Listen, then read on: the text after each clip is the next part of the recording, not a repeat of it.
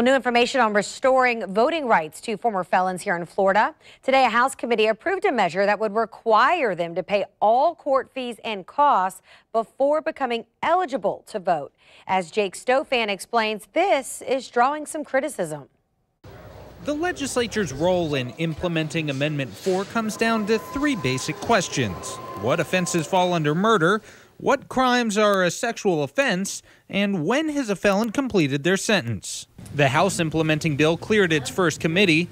I only have two thumbs, and they're both down on this. With a vote down party lines. The will of the voter was to not go as far as this bill has gone. Sponsor James Grant says he included a broad definition of disqualifying sexual offenses and completion of sentence in an attempt to stay as true to the amendment language as possible. If I was to step in and start parsing intent and thoughts and objections or objectives of different stakeholders, you're just carving up the deer and you've lost sight of what is actually the guide. But amendment authors say requiring all court costs and fees be paid before a person becomes eligible for restoration is problematic. We know that impacts thousands and thousands of people all across the state, especially people of color and people without a lot of resources.